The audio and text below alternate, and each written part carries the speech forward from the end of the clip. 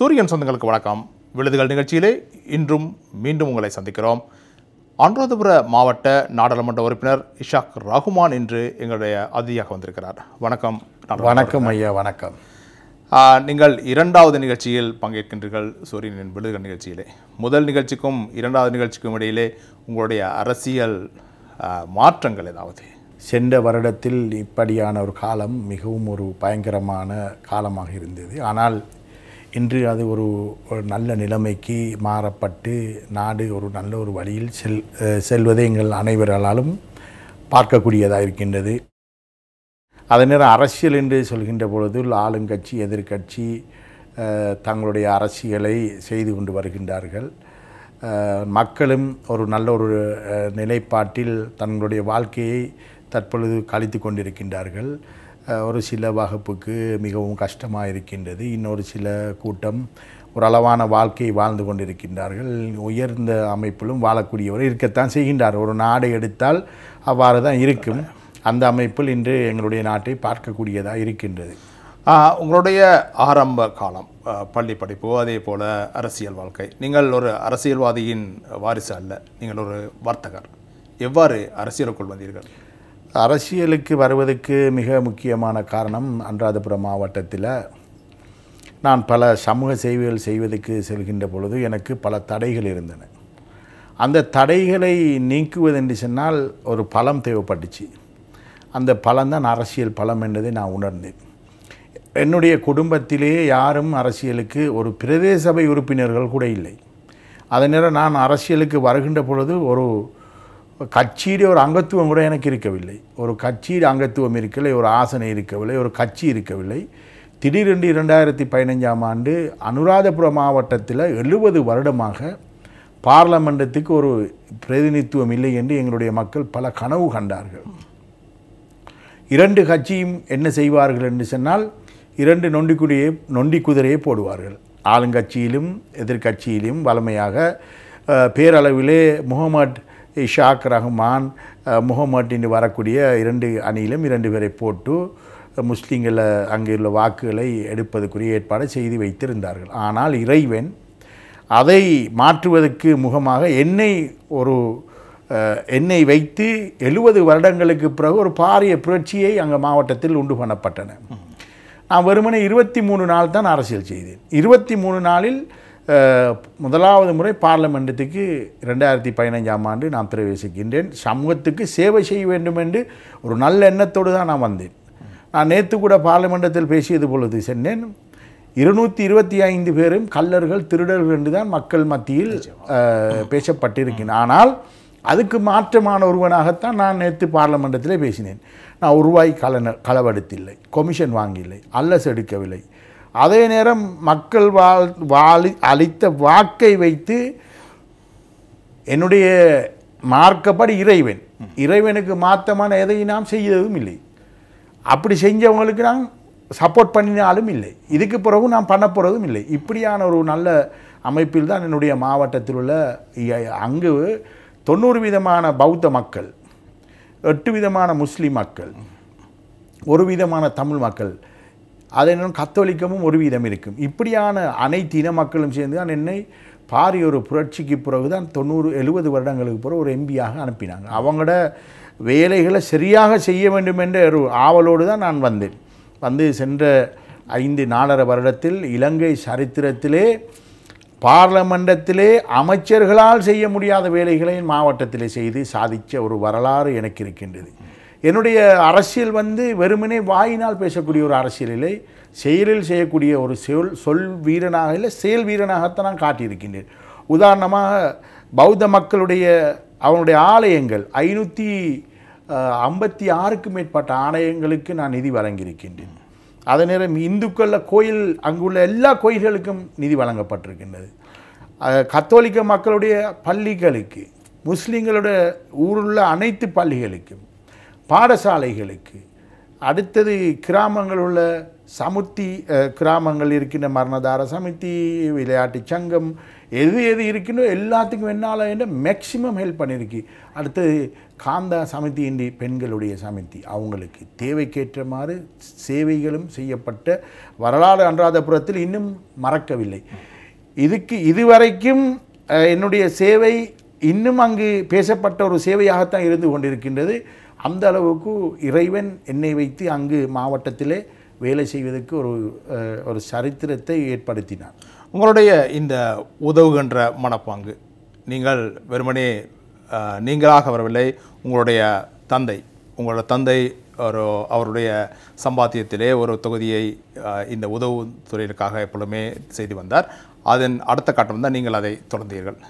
இந்த வகையிலே இந்த உதவும் அந்த செயல்பாடு உண்மையாக உங்களுடைய தந்தை செய்த செயல்பாடு தான் இன்று நீங்கள் நாடாளுமன்ற உறுப்பினராக இருக்கின்றீர்கள். அது முக்கியமான ஒரு காரணம். அந்த வகையிலே இந்த பௌத்த மக்கள் அல்லது சிங்கள மக்கள் என்று சொல்லப்படுகின்ற இந்த வாக்காளர்கள் தான் உங்களை தெரிவு செய்தார்கள் என்ற கருத்தும் இருக்கிறது.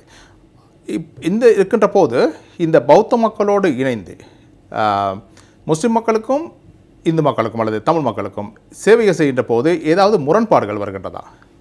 இப்பொழுது நாட்டில் பேசப்படுகின்ற விடயம் ஏதாவது தமிழ் மக்களுக்கோ முஸ்லிம் மக்களுக்கோ செய்ய வேண்டும் என்றால் சிங்கள மக்கள் எதிர்ப்பார்கள் என்று உங்களுடைய மாவட்டத்திலே ஏதாவது உதாரணம் காட்ட முடியுமா? நீங்கள் தமிழ் மக்களுக்கு அல்லது முஸ்லிம் மக்களுக்கு ஏதாவது செய்கின்ற போது பௌத்த மக்கள் அதற்கு எதிர்ப்பு தெரிவிக்கின்றார்களா? என்னுடைய மாவட்டத்திலே நான் மிகவும் மகிழ்ச்சி அடைகின்ற காரணம் உங்களுக்கு தெரியும். இலங்கையிலே 2019ஆம் ஆண்டு போல நாத்தாண்டிய குளியாப்பிட்டிய அக்குருண எல்லா பகுதிகளும் தீயிடப்பட்டு பிரச்சினைக்குள்ளாக்கப்பட்ட வரலாறு தெரியும். அனுராதபுர மாவட்டத்திலே சரித்திரம் காணாத ஒரு வியாபார ஸ்தலங்களுக்கு, ஒரு பள்ளிக்கு, ஒரு கோயிலுக்கு, ஒரு சேர்ச்சுக்கு ஒரு கல் கூட வீசிப்படலை. காரணம் என்ன தெரியுமா? அந்த இன மக்களோடு அனைவரும் ஒன்றாக நான் வாழ்ந்ததன் காரணம்தான். அங்கு இனவாதம் அனுராதபுரம் மாவட்டம் என்பது பௌத்தர்களுடைய புண்ணிய இடம். எங்களுக்கு மக்கா எப்படி முக்கியமோ அதே போன்று அவர்களுடைய முக்கியமான ஒரு இடம்தான் அனுராதபுரம். அங்கு இனவாதம் தலை தூக்கி விரிந்து ஆடிய காலத்தில் கூட எங்களுடைய முஸ்லீம்கள பிரச்சனைக்கு உங்களுக்கு நான் ஆரம்பத்தில் சொன்ன 10 இடங்கள் நடந்த சம்பவங்கள் ஒரு வியாபாரிகளுடைய வியாபார ஸ்தலங்களுக்கு அநியாயம் ஏற்படவில்லை, ஒரு வீட்டுக்கு தீ வைக்கப்படவில்லை, இலங்கை பற்றி எறிந்தது, ஆனால் அங்கு எதுவும் நடக்கவில்லை. காரணம் என்னவென்றால் அங்கு உள்ளவர்கள் கிராமங்கள் 126 முஸ்லீம் கிராமங்கள் இருக்கின்றன. பெரும்பான்மை சமூகம் அவர்களை வளைத்து வாழ்ந்து கொண்டிருக்கின்றார்கள். அந்த அளவுக்கு 4.5 வருடத்துக்குள்ளால் இனவாதம், மதவாதம், குலவாதம் என்பதை அப்படியே தவிடு பொலியாக்கி முஸ்லீம்கள் சிறுபான்மை சமூகம் இப்படித்தான் என்ற நல்லெண்ணத்தை மக்கள் மத்தியில் ஏற்படுத்திய ஒரு வரலாறு எனக்கு இருக்கின்றது. அதுக்கு வழிவகுத்தவர்கள் என்னுடைய மாவட்டத்தில் வாக்களித்த அனைத்து மக்களும் தான் அந்த வழியை செய்தார்கள். வருகின்ற நிதியிலிருந்து உதாரணமாக அனுராதபுரத்திலே சென்ட்ரல் காலேஜ் உங்களுக்கு தெரியும், பாரியோடு சென்ட்ரல் காலேஜ், அங்கே 1 கோடி ரூபாய் 10 மில்லியன் ரூபாய் செலவழித்து சிங்கள பாடசாலைக்கு நான் சோலா பദ്ധதியை செய்து அங்கு அவர்களுடைய தேவைகளை நிவர்த்தி செஞ்சேன். ஜோசப் காலேஜ் உங்களுடைய இந்து கத்தோலிக்க மக்களுடைய ஜோசப் தமிழ் 2 படித்த புள்ளுகள் இருக்காங்க. அங்கே ஒரு பெரிய ஒரு கிரவுண்ட் செய்வதற்கு நிதி வழங்கப்பட்டிருந்தன. அடுத்தது தமிழர்களுடைய ஒரு முக்கியமான பாடசாலை விவேகானந்தா பாடசாலை. அந்த பாடசாலை முன்மொழி பாடசாலையாக மாற்றுவதற்கு சென்ற எங்களுடைய இந்த நல்லாட்சியிலும் பேசப்பட்டன, அதுக்கு முந்தி வந்த இந்த ஆட்சியிலையும் பேசப்பட்டன. நான் முன் நின்று நாட்டினுடைய பிரதமரோடு மாகாண ஆளுநரோடு பேசி உடனடியாக அதை நிறுத்தி இன்று தமிழர்களுடைய பாடசாலையாக அது இன்று காணப்படுகின்றது. விவேகானந்தா என்பது தமிழர்கள் அனுராதபுரத்திலே எனக்கு தெரிஞ்ச அளவில் 1900 அந்த பெரிய இனக்கலவரத்துக்கு முன்பு 30,000 வாக்காளர் இருந்திருக்கின்றார்கள். ஒரு சரித்திரம் உள்ள ஒரு பகுதி அனுராதபுரம். எங்கே இருந்த தமிழ் மக்கள் அனுராதபுர நகரத்தையும் கேட்கிற நகரத்தை அண்டித்தான் பெரிய தமிழ் மக்கள் வாழ்ந்த ஒரு பகுதி. ஆனால் இன்று அவர்களுடைய தொகை மிகவும் ஒரு 5000 வாக்குகள் அளவுதான் அங்கே இருக்கின்றன. என்ன காரணம்? தமிழர்கள் இங்கிருந்து புலம்பெயர்ந்ததுக்கு காரணம் அந்த தமிழ் சிங்கள கலவரம் ஏற்பட்ட பொழுது மிகவும் பாரிய அளவில் அவர்கள் பாதிக்கப்பட்டார்கள். கலு ஜூலி என்பது தான் எனக்கு ஞாபகம், நான் சின்னால் எனக்கு தெரியவில்லை. அந்த காலகட்டத்திலே மிக முக்கியமான வர்த்தகர்கள், கல்விமான்கள், புத்திஜீவிகள் அனுராதபுரத்தை விட்டு அவருடைய புறப்படமான ஜஃப்னா வெளிநாடுகளுக்கு புறப்பட்டு சென்றதாகத்தான் காணப்படுகின்றன, வரலாறு செல்லப்படுகின்றது. எனக்கு தெரியும் இந்த விவேகானந்தா பாடசாலை என்று சொன்னீர்கள். இந்த விவேகானந்தா பாடசாலை ஒரு காலத்தில் அங்கு ஒரு முஸ்லீம் அதிபர் தான் இருந்தார். என்றாலும் கூட அங்கு இந்து மத வைபவங்கள் எல்லாமே சரியாக இடம்பெற்றன என்ற அளவில் அங்கு அந்த முஸ்லீம் அதிபருக்கு கூட எதிர்ப்பு இல்லை என்ற காரணம் இருந்தது. இந்த நல்லெண்ணம், இந்த மக்களிடையே இருக்கின்ற நல்லெண்ணம், இதை வேறு மாவட்டங்களுக்கு கொண்டு செல்வதென்றால் உங்களுடைய இந்த உதாரணத்திலிருந்து என்னத்தை நீங்கள் சொல்ல முடியும்? என்னால் சொல்ல முடியும், அரசியல்வாதி என்பது எப்படி இருக்க வேண்டும் என்று சொன்னால், ஆனால் அதை மக்களும் தெரிந்து கொள்ள வேண்டும். வெறுமனே பார்லிமெண்டத்திலே போய் பேசி சமூகத்தை உசுப்பு காட்டியது அரசியல் அல்ல. எனக்கு தெரிஞ்ச அரசியல் என்றால் ஒரு கிராமமாக இருக்கலாம், ஒரு நகரமாக இருக்கலாம். கல்வியாக இருந்தால் கல்விக்குரிய தேவைகளை செய்ய வேண்டும். அது சுகாதாரம் என்றால் சுகாதாரத்துக்குரிய தேவைகளை செய்ய வேண்டும். சமூகம் இன்று வரக்குள்ள சமூகத்துக்குரிய தேவைகளை செய்யத்தான் வேணும், கடமைகள் இருக்கின்றன. ஆனால் அரசியலுக்கு வந்து நாங்கள் இனவாதத்தை, மதவாதத்தை, குலவாதத்தை அதை நாங்கள் எல்லா இனத்திலையும் காணலாம். அது பௌத்தர்கள் மத்தியில் மட்டுமல்ல, இன்று இந்துக்கள் மத்தியிலும் அரசியல்வாதிகளிடத்திலே இனவாதம் இருக்கின்றது. முஸ்லீம் அரசியல்வாதியிடத்திலும் இனவாதம் இருக்கின்றது.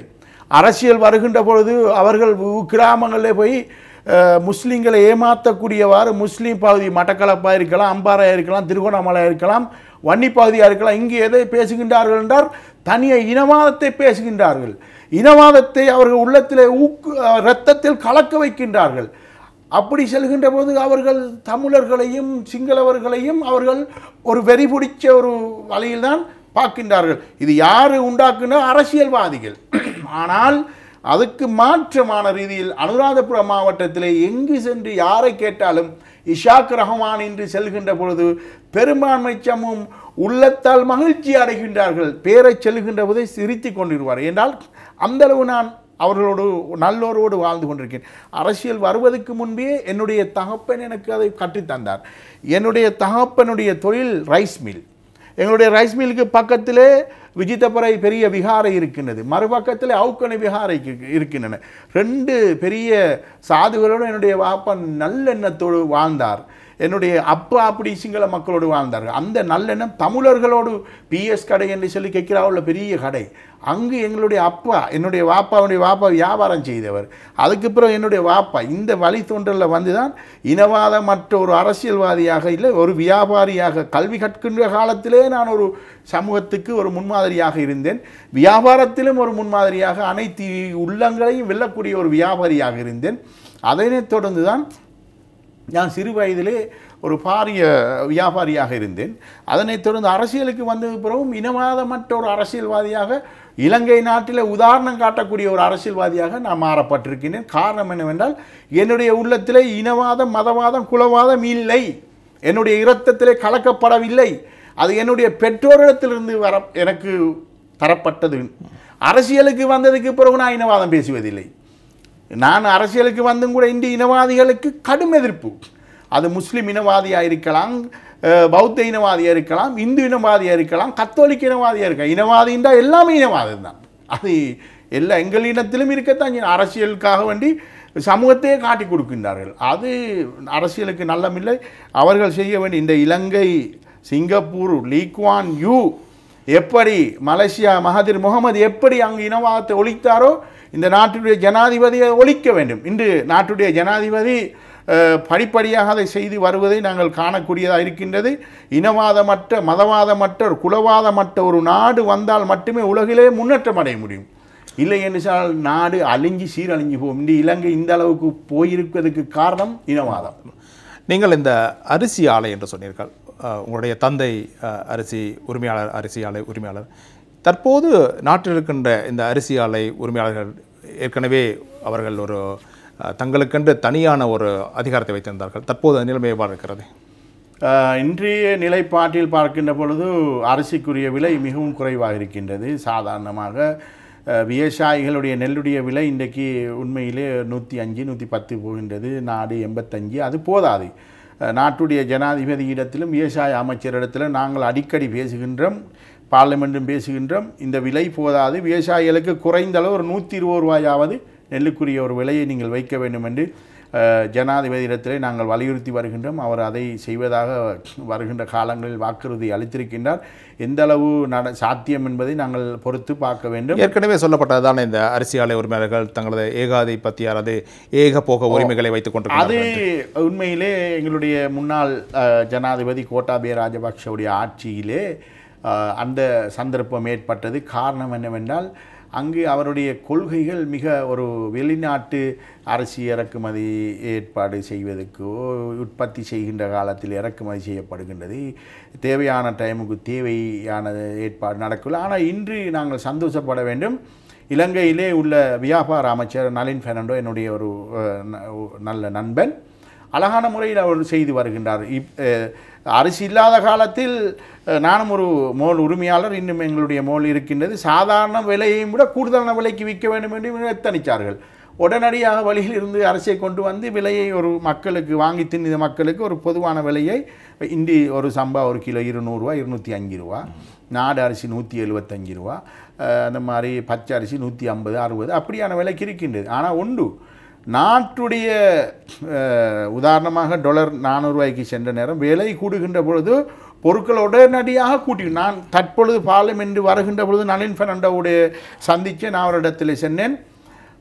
மினிஸ்டர் அவர்களே, உங்களுக்கு நன்றாக தெரியும், கேஸ் 5000 ரூபாய்க்கு மேலே போயிருந்தது, 4000 ரூபாய்க்கு மேலே 400 ரூபாய்க்கு மேலே கிலோ இருந்தது, பருப்பு 400க்கு மேலே இருந்தது, சீனி 400க்கு மேலே இருந்தது, இதெல்லாம் கூடி இருந்தது.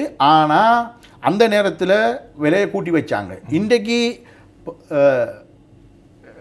கேஸ் 50% குறைஞ்சிருக்கு, சீனியும் 50% குறைஞ்சிருக்கு, மாவும் அந்த பால் மாவும் குறைஞ்சிருக்கு. ஆனால் இன்னும் டீடைய விலை குறையில்ல, பிளேண்டிட விலை குறையில்லை. இதுக்கு நீங்கள் ஒரு கட்டாயம் ஒரு ஏற்பாடு செய்யணும். இப்போ சாப்பாட்டு பார்சல் 500 ரூபா கடும் விலை, கூடுதல் நேரத்தில் ஒரே நைட்டில் கூட்டிருந்தாங்க. ஆனால் குறைஞ்சி வரக்குள்ளே நாங்கள் கூடிய விலைக்கு வாங்கின சாமான் அதை குறைச்சி தமிக்கணும்னு பார்த்துட்டு இருக்காங்க. இது பெரிய ஒரு அநியாய நாட்டில். அதை கட்டாயம் நான் அமைச்சர் இடத்துல நான் ஒரு கம்ப்ளைண்ட் மாதிரி செஞ்சேன். அவர் இதை கட்டாயம் அதை எதிர்காலத்தில் செய்வதற்கு ஏற்பாடுகள் செய்து என்று என்னிடத்தில் பேசிட்டு தான் இப்போ சென்றேன். உங்களுக்கு தெரியும், இந்த கோட்டாபய ராஜபக்ச ஜனாதிபதியின் காலத்திலே இந்த அரிசி உற்பத்தி பாதிக்கப்பட்டது, ஊர தட்டுப்பாடு, அதே போல் அது சேதன முறையிலே செய்ய வேண்டும் என்ற ஒரு கோட்பாடு, இவையெல்லாம் உண்மையில் விவசாயத்தை பாதித்தன. தற்போது இருக்கிற நிலைமை, விவசாயத்திலே அரசாங்கம் கூறுகிறது விவசாயத்துறை முன்னேறி வருகிறது என்று. அப்படி என்றால் இந்த அரிசி உற்பத்தி எந்த அளவுக்கு போதுமான அளவு இருக்கிறது நாட்டை பொறுத்தவரைக்கும்? நாட்டிலே உள்ள உற்பத்தி மக்களுக்கு, இலங்கை மக்களுக்கு போதுமான அளவு. சென்ற கண்ணையில் நெல் விளைச்சல் நல்லா இருந்தது. ஆனால் நான் இன்றும் கூட அரசாங்கத்தில் சொல்கிறேன், புகரை விலை 10,000 9,000க்கு போகுது. இதையும் குறைத்து கொடுக்க வேண்டும், எண்ணெய் விலையை குறைச்சி கொடுக்க வேண்டும். அதே நேரம் விவசாயிகளுக்கு இப்போ டிராக்டர் விலை 25,000 ரூபா சூடு மிரிச்சு இதை வயல் உள்ள இன்னும் அவங்க குறைச்சலை. 400 ரூபாய்க்கு டீசல் போன நேரம் வச்ச இன்றைக்கு 300 ரூபா, அதை குறைச்சாமல் வச்சிட்ருக்காங்க. அதெல்லாம் கவர்மெண்ட்டு விவசாய அமைச்சர் அதுக்குரிய ஏற்பாடை செஞ்சு கொடுக்கணும். அதனால் நெல்லுக்குரிய நல்ல விலையை வச்சணும். வச்சா தான் விவசாயிகளை பாதுகாக்கலாம். ஒரு விவசாய நாடின்னு வாயால் மட்டும் சொல்லி அர்த்தம் இல்லை. விவசாயிகளை பாதுகாக்க அவர்களுக்குரிய எல்லா ஏற்பாடையும் செய்து கொடுக்கணும் கட்டாயம். அதை செய்யாமல் இருப்பது ஒரு அரசாங்கத்தில் ஒரு குறையாகத்தான் காணப்படுகின்றது. கோட்டாவுடைய ஆட்சி காலத்துக்கும் ரணில் விக்ரமசிங்கருடைய ஆட்சி காலத்துக்கும் மலைக்கு மடுவுக்கு மாறி ரொம்ப வித்தியாசம். இது விவசாயிகள் ஒரு நல்ல எண்ணத்தோடு விவசாயத்தை செஞ்சுட்டு போகிறாங்க. அவர் காலத்தில் அவர் நாட்டை அழிக்க வந்த ஒரு தலைவராக இருந்தார். நீங்கள் 20வது அரசியலமைப்பு திருத்தத்துக்கு ஆதரவளித்த போது கோட்டாபய ராஜபக்ச எந்தளவு நம்பிக்கையோடு அவருக்கு வாக்களித்தீர்கள்? இப்போது நீங்கள் சொல்லுகின்ற இந்த கருத்துக்கும் அந்த கருத்துக்கும் நீங்கள் சொல்கின்ற மலையும் மடுவுக்கும் இடையிலான வேறுபாடு ஏன் அவ்வாறு உங்களுடைய மாற்றம் வந்தது? அந்த காலகட்டம் உங்களுக்கு நன்றாக தெரியும், எங்களுடைய சிறுபான்மை சமூகம் அவருக்கு வாக்களிக்கவில்லை.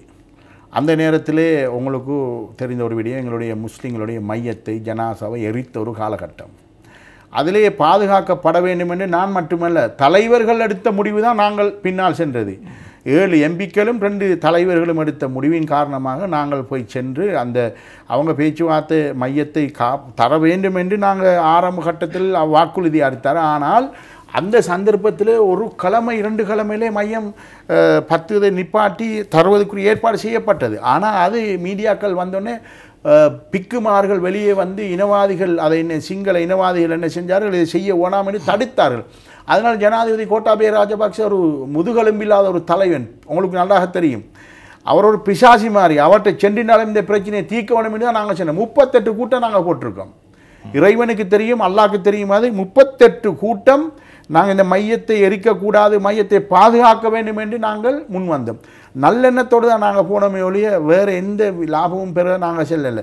நாங்கள் போய் அவரோட பேசின முதலாவது இந்த மையத்தை தரணும் என்று, அது படைச்சவனுக்கும் எங்களுக்கும் தெரிஞ்ச விஷயம். ஆனால் மக்கள் பல விதங்களை பார்க்குறாங்க. அது படைச்சவனுக்கு தெரிஞ்ச ஒரு விடயம் தானே அது. அதனால் நிச்சயமாக அதற்குரிய கூலி அல்லாஹ் எங்களுக்கு தருவான். நிச்சயமாக நீங்கள் முதலாவது கொரோனா மரணம் ஒரு சிறு குழந்தை, முதலாவதில் பல மரணங்கள் தீக்கிரியாக்கப்பட்டன. ஆனால் அதுக்குரிய முஸ்லீம்களுடைய நான் அதை செல்லவில்லை. அந்த காலத்தில் பெரிய ஒரு வேதனை சோதனை, நாங்கள் கூட சாப்பாடு கூட டைமு கூட என்றால் அந்தளவு கவலை எங்களுக்கு. எங்களால் நாங்கள் மேக்சிமம் நாங்கள் 7 எம்பிமாரும் அதோட கூடுதலாக இந்த மருஜான் ஃபாலில் 8 பேரும் 38 கூட்டத்துக்கு நாங்கள் பங்கு பாட்டியிருந்தோம். 38 கூட்டத்திலையும் இன்றைக்கு நாளை நாங்கள் மீடியாவுக்கு வந்து செல்லல. காரணம் என்ன தெரியுமா? செல்லாததுக்கு காரணம் எங்கள்கிட்ட பெசில் ராஜபக்சையும் மஹிந்த ராஜபக்சையும் என்ன வெளியில் போய் செல்லிடாதங்க, சென்னால் இனவாதிகள் மதவாதிகள் இதை குழப்பி அடிச்சிருவாங்க, குழப்பினா ஒன்றுமே நடக்காமல் போகும். அதுக்காகத்தான் நாங்கள் மீடியா ஒன்று கூட வெளியில் வந்து செல்லலை. இல்லாட்டி எங்களுக்கும் தெரியும், எங்களுக்கு போகிற இடத்துல போட்ட வேண்டிய எடுத்து ஒரு மினிஸ்டரோட ஜனாதிபதியோட பிரதமரோட போட தெரியாமல் இல்லை. நாங்கள் போடாததுக்குரிய காரணம், செல்லாததுக்குரிய காரணம், எப்படி எங்களோட என்ன மானம் இழந்தாலும் பரவாயில்லை, இந்த உயிர்களை பற்ற வைக்கக்கூடா என்பதுக்காகத்தான் நல்லெண்ணத்தோடு நாங்கள் அதை செஞ்சு வந்தோம். நீங்கள் இந்த கூட்டம் என்று சொல்கின்றீர்கள், 38 கூட்டங்களை செய்தீர்கள். கோட்டாபய ராஜபக்சவுடன் மாத்திரம் செய்தீர்களா அல்லது மஹிந்த ராஜபக்ச, பெசில் ராஜபக்ச, சுகாதார அமைச்சர், சுகாதாரத்துக்கு பொறுப்பான முக்கியமான அதிகாரிகள், அடுத்தது மதகுருமார்கள், இப்படி 38 கூட்டம். ஜனாதிபதி எங்களுக்கு கடைசி ஒரு அடுத்தது கார்டினலை கூட நாங்கள் சந்தித்து டைம் கேட்டோம். எங்களுக்கு கடைசி நியூஸ் வந்துச்சு, இதுக்கு பிரச்சனையாக இருக்குது, அங்கே தான் இருக்குது. அப்புறம் அவர்கிட்ட நேரம் கேட்டு அவர் எங்களுக்கு நேரம் தரலை. 2 முறை அவருக்கு லெட்டர் அனுப்பி. இந்த கூட்டங்களிலே மஹிந்த ராஜபக்சவும் பெசில் ராஜபக்சவும் எந்த பக்கத்தில் இருந்தார்கள்? அவர்கள் எங்கள் பக்கத்தில் நின்று இதை கொடுத்து தான் ஆகணும், இதை செஞ்சு தான் ஆகணும் என்று நல்ல ஒரு தீர்ப்புலாம் இருந்தாங்க. கடைசியாக ஒரே ஒரு அந்த ராஜபக்ச கோட்டாபய ராஜபக்ச மட்டும்தான் புடிவாதமாக நின்றார். இதை கொடுக்கப்படாது, இதை கொடுத்தா பௌத்த மக்கள் குழம்பிடுவாங்க, பிரச்சனை வந்துடும் என்று அவர் மட்டும்தான் இதுக்கு தடையாக இருந்தார். உங்களுடைய இந்த கூட்டங்கள் தனித்தனியாக நடந்தனவா அல்லது மஹிந்த ராஜபக்ச, பெசில் ராஜபக்ச, கோட்டாபய ராஜபக்ச என்ற 3 பேரும் இணைந்த கூட்டமாக நடந்ததா? முதல்ல ஒரு கூட்டம் பசிலோட, அடுத்த கூட்டம் மைந்தையோட, அடுத்து மைந்தையும் பசிலும் அப்படி வந்தாங்க. கோட்டாபயோட தனியத்தான், இந்த கோட்டாபோட அவங்க வரலை கூட்டத்துக்கு. அவங்களும் கோட்டாபய பலமுறை நாங்கள் சந்தித்த நேரங்களில் சொன்னாங்க, இதை கொடுக்கணும், கட்டாயம் செய்யணும், இவங்க பாவம், இவங்க 7 பேர் வந்து நாங்களுக்கு ஹெல்ப் பண்ணாங்க. அது அந்த நேரத்தில் ஓந்தாய் ஏக சவுக்கிய பக்கத்தோடு பேசி தீர்க்கணும்னு சொல்லி அப்படியே சவுக்கிய பக்கத்துக்கு அனுப்பிவிட்டார். அந்த இடத்துல நீங்கள் நினைக்கவீர்களா, இந்த கோட்டாபய ராஜபக்ச, பெசில் ராஜபக்ச, மஹிந்த ராஜபக்ச என்ற மூவரும் அரசியல் சார்ந்து நடந்து கொண்டார்கள் என்று? இல்லை, அந்த நேரத்தில் நாங்கள் உண்மையை பேச வேண்டும். ராஜபக்ச 2 பேரும் பசிலும் இந்த மைந்தையும் அந்த இதை கொடுத்து தானாகணும், பாவம் அப்பாவிகள் அவங்களோட உள்ளங்களில் உள்ளது முகத்தில் விளங்கும் இந்த மாதிரி எங்களுக்கு விளங்குச்சு. ஆனால் இவர முகத்தில் அப்படி ஒன்றும் விளங்கலை. அவங்க நாங்கள் படுத வேதனையை, நாங்கள் படுத கஷ்டத்தை பட்டு அவங்க கவலைப்பட்டாங்க, சரியான மாதிரி கவலைப்பட்டாங்க. கடைசி அந்த டாக்டர்களோட மீட்டிங்கில் மஹிந்த ராஜபக்ச அவர் கடுமையாக பேசினார். டாக்டர் அந்த பெரிய லேடி 2-3 லேடிமார் வந்தாங்க, கடுமையாக பேசினார் அவர். அவங்க ஆர்கியூமெண்ட் நடந்துச்சு 2 hours பார்லிமெண்ட்டுக்குள்ளே. இப்படியெல்லாம் நடந்து கடைசிக்கு ஏதோ அல்லாஹ் நல்ல ஒரு ஏற்பாடை வச்சு இம்ரான்கான் வர வச்சு, அந்த காலகட்டத்தில் இம்ரானை வச்சு அல்லாஹ் அதுக்குரிய ஏற்பாடை செய்தார். உங்களுக்கு தெரியும், இந்த விடயத்தில் தீர்வு எங்களுடைய நாட்டில் எப்பவுமே எந்த விடயத்துக்கும் தீர்வு வழங்கப்படுவதில்லை. தீர்வு வழங்கப்படுமா இருந்தால் சர்வதேசத்துக்கு போக வேண்டும். நீங்கள் சொல்கின்ற இந்த இம்ரான்கான் வந்த பிறகு இந்த விடயம் தீர்க்கப்பட்டது. இந்த விடயத்தை நீங்கள் நினைக்கின்றீர்களா, எதிர்வரும் காலத்தில் கூட இங்கே உள்ள பிரச்சனைகள் இந்த அரசாங்கத்துக்குள் தீர்க்கப்படும் என்று? தீர்வுகளை காண்கின்ற பொழுது இப்போ தமிழர்களுக்குள்ள பிரச்சனை கட்டாயம்.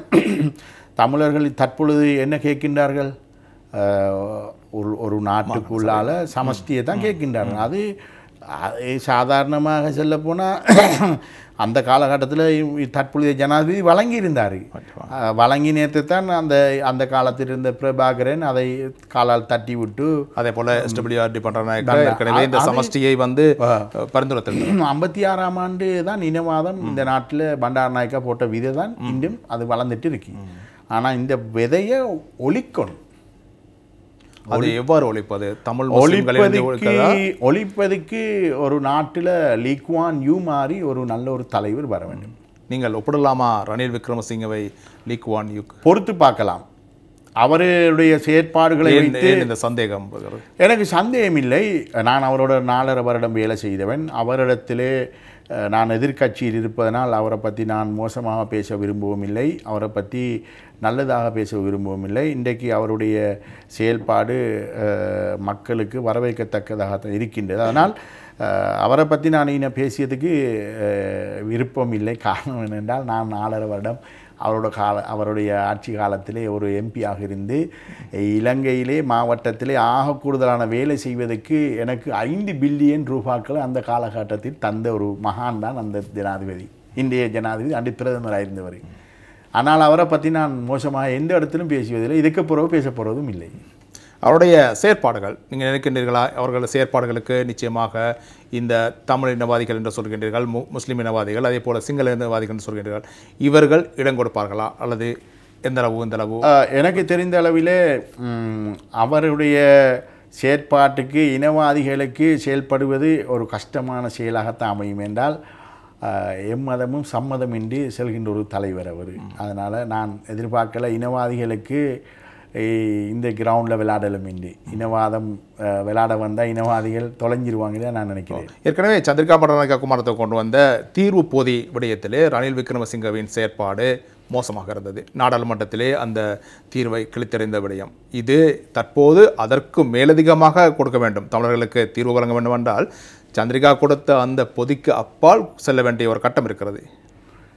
2004ஆம் ஆண்டு 2002ஆம் ஆண்டு பிரதமராக இருந்த ரணில் விக்ரமசிங்க அன்று சமர்ச்சியை கொடுப்பதற்கு தீர்மானங்கள் எடுத்து எல்லா ஏற்பாடும் நடந்தது நோர்வே ஊடாக. அதனால் நான் நினைக்கின்றேன் அவர் அதுக்கு தடையாக இருக்க மாட்டார் என்று. அவர் ஒரு என்ன காரணமாக இருக்கலாம் அந்த நேரத்தில்? ஏன் இந்த தீர்வுப்பதி உண்மையாக தமிழ் விடுதலை புலிகளும் அதை ஏற்றுக்கொண்டிருந்தார்கள், சந்திரிகா பண்டநாயக்கும் அதை தருவதற்கு தயாராக இருந்த போது என்ன காரணம் ரணில் விக்ரமசிங்க அதை எதிர்த்ததுக்கு? அந்த காலகட்டத்தில் ரணில் விக்ரமசிங்க தானே இந்த தீர்வை வழங்குவதற்கு நோர்வே ஊடாக ஏற்பாடு செய்திருந்தார். அதுக்கு முன்னுள்ள காலகட்டம் சந்திரிகா அந்த அரசியல் இன்று வரக்குள்ள அந்த காலகட்டத்தில் சந்திரிகாவுடைய தீர்வை விட ரணிலில் தீர்வு நல்லா இருந்தது அந்த காலம். சந்திரிகா கொடுக்க போனதை விட தமிழர்களுக்கு நல்ல தீர்வு ஒன்று தான் கொடுக்கப்பட்டுச்சு. ஆனால் அதை பிரபாகரன் தானே தட்டி கழிச்சார். அதுதான் பிரச்சனையாயினது. இதில் உள்ள பிரச்சனை ஆளுங்கட்சி எதுவும் நல்ல விடயங்களை செய்கின்ற போது இலங்கையில் இருக்கின்ற சாதாரண விடயம் எதிர்கட்சி அதனை கட்டாயம். நான் நேற்று கூட பார்லிமெண்டத்திலே தூஷண அந்த பணத்தை கொண்டு வந்த பொழுது நாங்கள் மிக கவலைப்பட வேண்டிய ஒரு செய்தி என்னென்னு சொன்னால், எதிர்கட்சின்னா எல்லாமே எதுக்கலாது. எனக்கு நேற்று உண்மையிலே மனக்கவலை, கடுமையான கவலை. காரணம் என்றால் தூஷண விரோதி, களவெடுக்கான், நாட்டில் கொள்ளையடிச்சான், நாட்டை அழிச்சுதான் என்று சொல்லி நாங்கள் எல்லாரும் பேசினோம். அது அரசியல்வாதியாக இருக்கலாம், அரசு ஊழியர்களாக இருக்கலாம், பொதுமக்களாக இருக்கலாம். அல்லஸ் கொடுப்பதும் பிரச்சனை, அல்லஸ் வாங்குவதும் பிரச்சனை. எப்பப்பா இதை ஒழிச்சுது? நாங்கள் பார்லிமெண்ட்டில் நல்லது போட்டாலும் எய்த்து. நான் நேற்று என்ன சொன்னேன், நான் எதிர்கட்சியில் இருந்து நான் அமைச்சரும் இருந்தார், அவர் ரொம்ப சந்தோஷப்பட்டார். நான் தைரியமாக பேசியதுக்கு காரணம் என்னவென்றால், நான் ரூபா இதுவரைக்கும் பார்லிமெண்ட்டை களவெடுத்த ஆள் இல்லை, கொமிஷன் வாங்கின ஆள் இல்லை. அதே நேரம் இறைவனுக்கு மாற்றம் செய்யாத ஒரு ஆள் நான் ஆரம்பத்தில் சொன்னேன். இப்போ நான் சொல்லுதேன், இப்படிப்பட்ட நிலப்பாட்டில் நாங்கள் எல்லாரும் என்ன செய்யணும், ஒன்றுபடணும். இந்த காலகட்டம் நாட்டில் இதுக்கு பிறகு நாடு மோசமாகக்கூடிய ஒரு காலம் வராது. உங்களுக்கு நன்றாக தெரியும், இந்த நாடு உலக சரித்திரத்தில் நான் என்ற வயசுக்கு இந்த மாதிரியான ஒரு நாட்டில் கஷ்டத்தை காணலை. இதுக்கு பிறகு என்னப்பா அரசியல் எங்களுக்கு இருக்கு? நாங்கள் எல்லோரும் ஒன்று சேரணும். இப்போ சேர்ந்து நாட்டை அபிவிருத்தி செய்த வழியை, அடுத்து இந்த களவெடுக்கத்தை இல்லாமல் செய்த வழியை. இப்போ சாதாரணமாக நாங்கள் 20 வருஷத்துக்கு முந்தைய களவெடுத்தவனை பிடிச்ச போனோம்னா அவன் உயிரோடு இல்லை. 20 வருஷத்துக்கு ஆட்சி செஞ்சவங்க 2000 ஆண்டு ஆட்சி செஞ்ச இன்றைக்கு சந்திரிகாட அம்மையார் இருக்காரா? சந்திரிகா அம்மையார் இருக்காரு. அதுக்கு முந்தி இருந்த எத்தனையோ அமைச்சர்மாரெலாம் இன்றைக்கு செத்து போனாங்க. அவங்கள பிடிச்சி என்ன செய்யலாம்? நான் நேற்று சொன்னேன் 2000 2100 வர காலத்தை போடப்பா. நீ ஆட்சி மாறுற நேரம் இன்னொருத்த வந்து அதை கெடுக்க விடாத, சட்டத்தை நல்லா ஸ்ட்ராங் பண்ணு. சிங்கப்பூர் லீக்குவான் சட்டத்தை இயற்றி இன்றைக்கு நாங்கள்லாம் போகிறோம், நீங்களும் பேய்த்திருப்பாங்க, துப்பினா கூட துப்பேலாது. பயம், வேறு என்னத்துக்கு பயம்? துப்பினே நாங்கள் விழுங்குதோம். காரணம் என்ன? சட்டம். அப்போ இங்கே இந்த சட்டத்தை செய்யலாது? சட்டம் எங்கே இருக்கின்ற போதும் பௌத்தம் என்கிற ஒரு நிலைப்பாட்டை இதுக்கு காரணமாக இருக்கிறது என்று கூறலாமா? என்றால் எந்த நாட்டிலும் இந்த மதங்கள் இருக்கலாம், ஆனாலும் மதத்தை முன்னிலைப்படுத்தி நாட்டில் சட்டங்கள் உருவாக்கப்படுவதில்லை. அது நாட்டிலுடைய தலைவருடைய கையில் தான் இருக்கின்றது. நான் நினைக்கவில்லை இந்த தலைவருக்கு அது ஒரு மார்க்கம் தடையாக அமையும் என்று நான் நினைக்கல. தற்போது நிலையில் நாங்கள் பார்க்கின்ற போது பெரும்பாலும் ரணில் விக்ரமசிங்கே ஏதாவது முன்னுதாரண நடவடிக்கைகளை எடுத்து வருகிறார் என்பது உண்மை. நிச்சயமாக அவர் பிரித்தானியாவுக்கு சென்றது, அதே போல் பிரான்ஸுக்கு தற்போது சென்றிருக்கிறார்.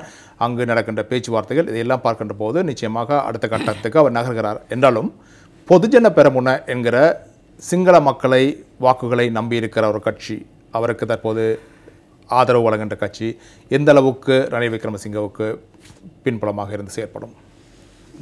அது ரணிலுக்கு பாதிப்பாக அமையாது. காரணம் என்ன வேண்டி சொன்னால், அவங்க எதிர்காலத்திலுடைய ரணில் விக்ரமசிங்குடைய அரசியலுக்கு அவர்களுடைய எதிர்காலம் தடையாக அமையாதுன்னு நான் எதிர்பார்க்கிறேன். என்ன காரணம்?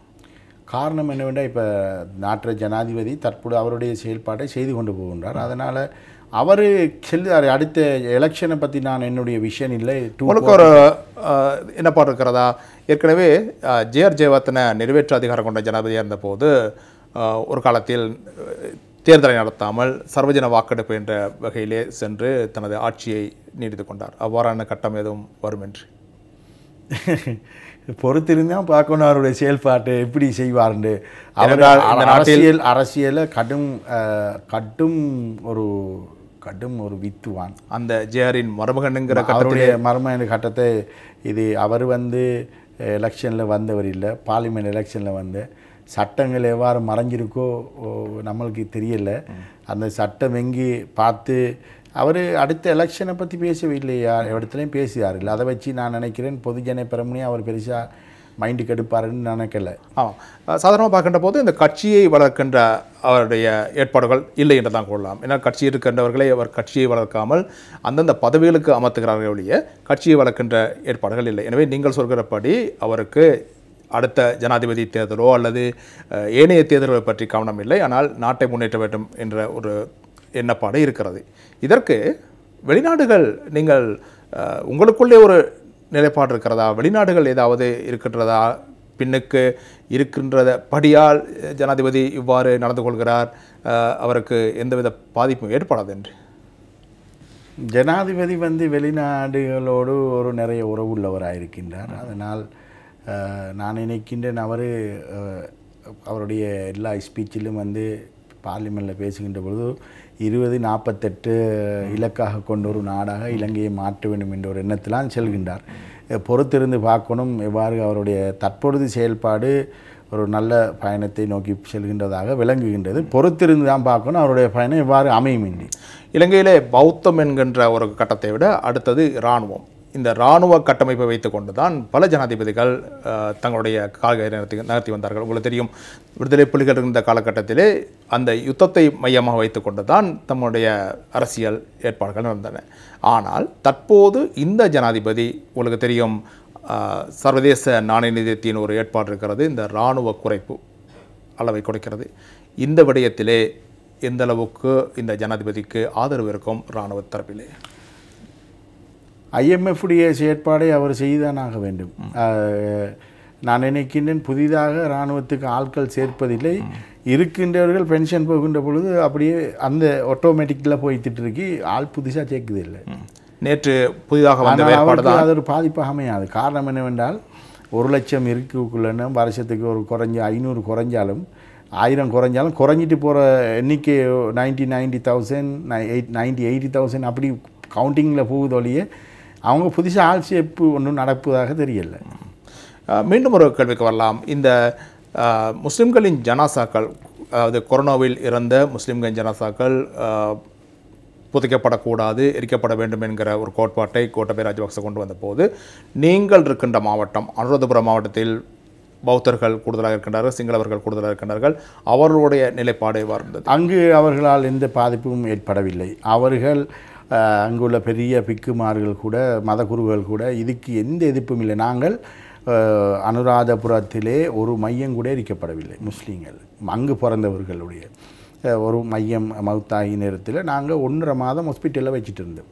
1-2 மையத்தை ஃபீஸர் பண்ணி வச்சுட்டு இருந்தோம் அங்கே. அப்போ நின்று அங்கே உள்ள டாக்டர்ஸ் மாதிரி அதை வெளியே எடுத்துக்க செல்லிருக்கணுமே. நாங்கள் போய் பேசி இதுதான் நிலப்பாடு, கொஞ்சம் டைம் தாங்க, நாங்கள் இது எப்படியோ எங்களுக்கு அடக்கம் செய்து எங்களோட கடமை முக்கியம், இதுக்கு நீங்கள் உதவி செய்யணும்னு நானும் என்னுடைய ஒரு நண்பனும் போய் டாக்டரோட பேசி அந்த ஏற்பாடை செய்து 1.5 மாதம் நாங்கள் ஃப்ரிட்ஜில் வச்சுட்டு இருந்தோம். வச்சுட்டு போய் முதலாவது அடக்கின மையம் அந்த அனுராதபுரத்தில், முதலாவது நாள் அடக்கின மையம் அந்த அனுராதபுரம் மையம் அடக்கப்பட்டுச்சு. வெளியில் கொண்டு வந்தால் சட்டம் அது எந்த அளவுக்கு அப்படின்றால் டாக்டர்ஸ் மாதிரி யாரும் பிரச்சனைக்கு வரவும் இல்லை. ஏன்னா அவங்களுக்கு தெரியுமே, இஷாக் ரஹ்மான் என்று செல்லக்குள்ள பெரும்பான்மை சமூகத்தை நல்லெண்ணம், ஒரு மனிதனை பார்க்கின்ற பொழுது அந்த மனிதனுடைய பேர் தான் நல்லெண்ணத்தையோ கட்டெண்ணத்தையோ ஏற்படுது. என்னுடைய பேரை செல்கின்ற பொழுது அங்கே கூட நான் உதாரணமாக சொல்லேன், அனுராதபுர வைத்தியசாலையில் 1.5 மாதம் நாங்கள் ஃப்ரிட்ஜில் வச்சுருந்தோம் பொடி உண்டு. காரணம் என்ன, அந்த பெரிய எங்களோட முஸ்லீம்கள் அங்கே பெரிய இன்சார்ஜ் இல்லை. பிஹெச்ஐ அவங்கடால், பெரிய டாக்டர் அவங்கடால், பெரிய ஹாஸ்பிட்டல் டாக்டர் அவங்கடால், அவங்களுக்கு தெரியலையா? தெரியும். ஏன் என்னோட இருக்க அந்த நல்லெண்ணம் தான் அந்த அளவுக்கு அந்த பாதுகாப்பாக இருந்துச்சு. இப்பொழுது நீங்கள் பார்க்கின்ற போது நீங்கள் வடக்கு கிழக்குக்கு அப்பால் ஒரு சிங்கள பிரதேசத்தில் முஸ்லிம் மக்களுக்காக ஒரு பிரதிநிதியாக இருக்கின்ற நீங்கள், முஸ்லிம் மக்களுக்கு இருக்கின்ற பிரச்சனைகள், அதே போல் தமிழ் மக்களுக்கு இருக்கின்ற பிரச்சனைகள், நான் சொல்லுகிறது சிங்கள பிரதேசங்களில் இருக்கின்ற அவர்களுக்கு இருக்கின்ற பிரதான பிரச்சனைகளாக எண்ணத்தை நீங்கள் அடையாளம் கொண்டிருக்கின்றீர்கள். அதை உங்களுடைய மாவட்டத்தில் எவ்வாறு தீர்த்திருக்கின்றீர்கள்? எந்த பிரச்சனை? சாதாரணமாக மொழி பிரச்சனையாக இருக்கலாம், அதே போல் ஏனைய நிர்வாக பிரச்சனைகளாக இருக்கலாம். எனக்கு தெரிஞ்ச அளவில் அங்குள்ள அரசியல்வாதிகள் அதை சரியான முறையில் செய்தால் எந்த பிரச்சனையும் வரப்போகிறல. காரணம் என்னவென்றால், இப்போ வடகிழக்குக்கு 2 ஆளுநர்கள், தமிழ் ஆளுநர்கள் 2 பேரும் நியமிக்கப்பட்டிருக்கின்றனர். அங்குள்ள முஸ்லீம், சிங்களம், இந்து, கத்தோலிக் எல்லா பார்லிமெண்ட் உறுப்பினர்கள் நல்லெண்ணத்தோடு வர வேண்டும். அந்த நல்லெண்ணத்தோடு வந்தால்தான் அந்த பிரச்சனைக்கு தீர்வு காண முடியும். அவங்க விட்டு கொடுப்பு சாதாரணமாக வீதாசார அடிப்படையில் பதவி உயர்வுகள் வழங்குவது, ஆஃபீஸர்ஸ் மாதிரி போடுகிறது, எல்லாம் அப்படி செஞ்சு வந்தாங்கன்னா அது சரியாக அமையும். அது இல்லாமல் ஒரு இனத்தை தாக்கணும், ஒரு இனத்தை அழிக்கணும் என்று சொல்லி அங்குள்ள அரசியல்வாதிகள் செயல்பட்டாங்கன்னா அது ஒரு நாளும் தீர்க்க முடியாது. அந்த அளவில் அந்த மாவட்டத்தில் உள்ள அரசியல்வாதிகள் தான் இனவாதத்தை உண்டாக்குவதும் இனவாதத்தை இல்லாமாக்குவது. என்னால் ஏலும் அனுராதபுரத்தில் இனவாதத்தை உண்டாக்கு ஒரு இஷாக்காலையிலும். ஆனால் இஷாக் அந்த வேலை செய்ய போரில்லை. பெரும்பான்மை இன அரசியல்வாதிகளிடத்தில் பிரச்சனை வருகின்ற பொழுது நான் அவங்கள அணுகுதேன், அவங்கள்ட்ட உதவி கேட்கேன், அவங்க எனக்கு உதவி செய்தாங்க. இப்போ அந்த காலகட்டத்தில் அந்த மாவட்டத்தில் உள்ள பிரதான அரசியல் தலைவர்களோடு நான் பேசினேன். எங்களுக்கு இப்படி பாதிப்பு வரப்போது எங்களுக்கு உதவி செய்யுங்க. மதகுருகளை போய் சந்தித்தேன், மதகுருகளோட பேசினேன், அவங்கள முக்கியமான ஆட்களோட சந்தித்தேன், பேசினேன். அவங்களுக்கு நல்ல எண்ணம் வருது, எங்கள்கிட்ட வாரான், எங்கள்கிட்ட கேட்கான், எங்கள்கிட்ட பிரச்சனைக்கு தீர்வு கேட்கானின்றி. அதனால் அப்படி அரசியல்வாதி தான் பிரச்சனை உண்டு பண்ணுவாங்க. உங்களுடைய இந்த நாடாளுமன்றத்திலே நீங்கள் பேசுகின்ற போது பெரும்பாலும் சிங்கள மொழியில் தான் நீங்கள் உரையாற்றுகின்றீர்கள். இதுக்கு காரணம் அந்த விடயம் சிங்கள அரசியல்வாதிகளுக்கு சரியாக சென்று சேர வேண்டும் என்கிற காரணமா, அல்லது நீங்கள் இருக்கின்ற மாவட்டத்தின் அடிப்படையில்? அந்த நான் என்னுடைய பேச்சு தமிழ் பேசினாலும் சிங்களம் பேசினாலும் அது மறைச்சி பேசியதுக்கு நான் விருப்பமில்லை. முஸ்லீம்களுக்கு ஒரு பேச்சு, சிங்களவருக்கு ஒரு பேச்சு, தமிழருக்கு ஒரு பேச்சு, நான் எந்த பேச்சு என்னுடைய மாவட்டத்தில் வாழ்கின்ற எல்லா மக்களுக்கும் தெரியும். அதனால் எல்லாருக்கும் தெரியணும், நான் உண்மையைத்தான் ஒன்றைத்தான் பேசுகின்றது தெரியணும் என்ற நல்ல எண்ணத்தோடு நான் பேசியேன். நாடாளுமன்றத்தில் ஏனையவர்களோடு உங்களுக்கு தான் அதிகமான நேர ஒதுக்கீடு இருக்கிற போல ஒரு தோற்றம், என்ன காரணம்? வளமையாக எனக்கு ஒரு கிழமையில் 10 நிமிஷம் தான் தாராங்க. நான் கடுமையான டைமை எடுக்கிறதுக்கு சாதாரணமாக செல்ல போனால் பார்லிமெண்டத்தில் கேள்வி பதில் போடுவதில் கூடுதலான கேள்வி பதில் கொடுக்குதால் நான் அதை கேள்வி கொடுக்குதால் நான் அதனால் டெய்லி பார்லிமெண்ட் என்ன தவறுதே இல்லை. காரணம் என்னவென்றால் உங்களுக்கு நல்லா தெரியும், மாதத்தில் பார்லிமெண்ட் 8 நாள் தான். அப்போ 8 நாளைக்கு நாங்கள் பார்லிமெண்ட்டு செல்லாவிட்டால் நாங்கள் ஏன் மக்களில் பிரதிநிதியாக இருக்க வேணும்?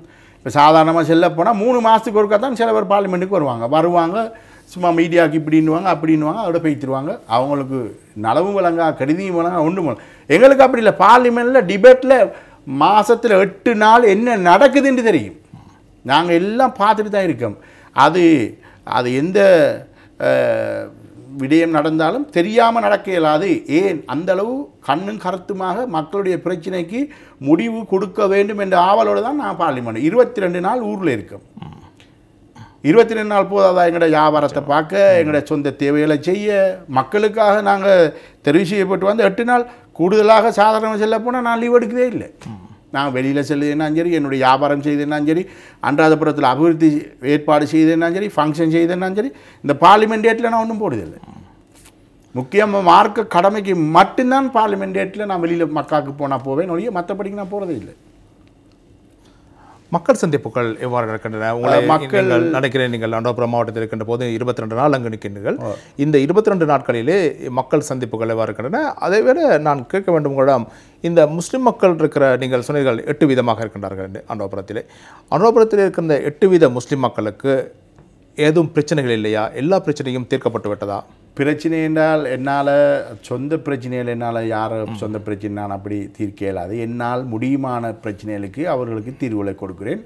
பாரிய அளவுள்ள பாடசாலை பிரச்சனை, ஆசிரியர் பிரச்சனை, அதுகளுக்கு பேசினா உடனே நான் பேசப்பட்ட காலையிலையும் கம்பரி கஸ்வால் 8 ஊர் பக்கத்தில் இன்றைக்கு 16 ஊருக்கு அவங்களுக்கு சயின்ஸ் மேக்ஸ் இங்கிலீஷ் டீச்சர்ஸ் இல்லைன்னு சொன்னாங்க. நான் சொன்னேன், நான் இந்த கிழமை இங்கே கொழும்பில் இருக்கிறதுனால நான் வந்த உடனே நீங்களும் வாங்க அன்றாதபுரத்துக்கு போவோம். நான் ஃபீல்டில் இறங்குது, அதனால் பிரச்சனைக்கு நாங்கள் தீர்வு அமைவோம் என்று. என்னுடைய அரசியல் பிரச்சனைக்கு தீர்வையோடு பேசி அரசியல் இல்லை. எந்த பிரச்சனை என்றாலும் நான் ஃபீல்டில் இறங்கி அவங்கள்ட்ட போய், அவங்களோட ஊருக்கு போய், அவங்களோட பள்ளிக்கு போய், அவங்களோட கோயிலுக்கு போய், அவங்களோட சேர்ச்சிக்கு போய், அவங்களோட பன்சலைக்கு போய் தான் பேச்சுவார்த்தை மூலம் பிரச்சனைக்கு தீர்வு கொடுக்குது. உங்களை பற்றி நீங்கள் இங்கு நேர்காணலுக்கு வருவதற்கு முன்னர் உங்களை பற்றி அறிந்து கொள்ள வேண்டும் என்று உங்களுடைய நண்பரோடு தொடர்பு கொண்டோம். அந்த நேரத்தில் சொல்லப்பட்ட விடயம், எந்த ஒரு முக்கிய சந்திப்பாக இருந்தாலும் கூட நீங்கள் பள்ளிக்கு செல்ல வேண்டும் என்றால் அந்த இடத்தில் எழுந்து நான் பள்ளிக்கு செல்ல வேண்டும் என்று செல்லுகின்ற அளவுக்கு உங்களுடைய மார்க்கப்பட்டிருக்கிறது. அதே போல் நீங்கள் ஏற்கனவே இருந்த நூர்தீன் மாசூர் மறைந்த அமைச்சர் நூர்தீன் மாசூர் எவ்வாறு நடந்து கொண்டாரோ அதனை ஒற்றி உங்களுடைய செயற்பாடுகள் இருக்கின்றது சொன்னார். என்னுடைய வாழ்க்கையில் 2001ஆம் ஆண்டு நான் சாதாரணமாக இருக்கின்ற பொழுது, தொழுகையை நான் மார்க்க விடியத்தை செல்லப்படுகின்ற பொழுது, ஒரு கல்வி படித்து விட்டு ஒரு வியாபாரத்துக்கு நான் O லெவல் A லெவல் செஞ்சு வெளியே அளவில் டிகிரியும் செஞ்சுட்டு நான் அப்படியே வியாபாரத்துக்கு என்னுடைய வாப்பாவோட வந்த பொழுது, தொழுகை ஓரளவு 5 நேரம் கட்டாயம் நாங்கள் தொழுது ஆகணும். அது வாழ்க்கையில் ஒரு 3 நேரம் அப்படி ஒரு 2 நேரமாக தான் இருந்துச்சு.